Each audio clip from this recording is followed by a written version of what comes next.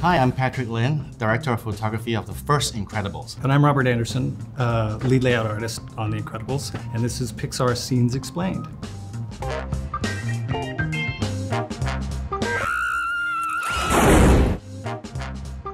Director of Photography on animated films, we're basically in charge of camera and staging. And normally in a live action film, you would do lights, camera, actions. But in computer animations, all those are sort of in reverse. So it's camera, action, lights. So as a lead layout artist, a large part of my job is actually helping to build out the scenes.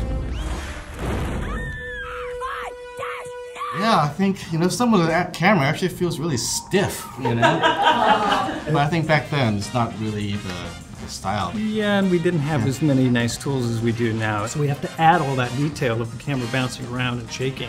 Here is definitely the climax. And we do want to keep the camera moving to keep the energy going.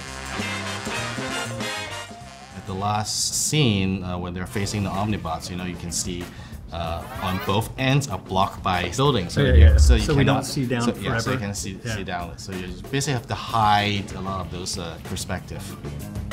So this is like a down view of what the city actually is. If you see there's a T-junctions is where most of the action take place. And we built the sequence like in about 2.5 weeks. It's over like 140 shots if I remember. What are you waiting for? A closer target! You got one shot!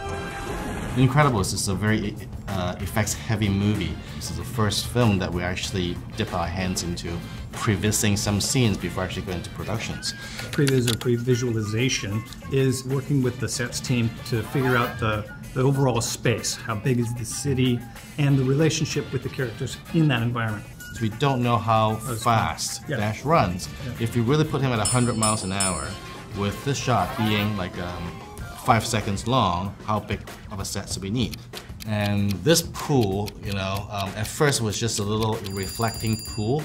Because it's running so fast, we have to build it like bigger and bigger and bigger. Now it's like a whole lake.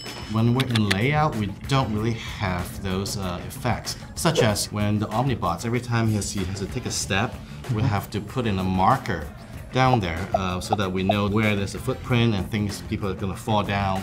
The footprint is going to push down into the asphalt, right? And we didn't have anything, we just had a flat plane. Yeah. So we had to mark it so we knew where the characters, if they were running, would fall into a hole.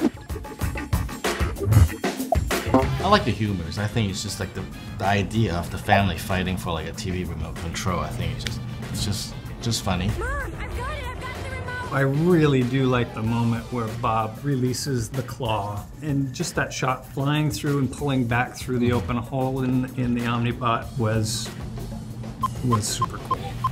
Can't believe we got that done. We had to make it incredible. I'm Robert Anderson. I'm Patrick Lin. Thank you for watching Pixar Scene Explained.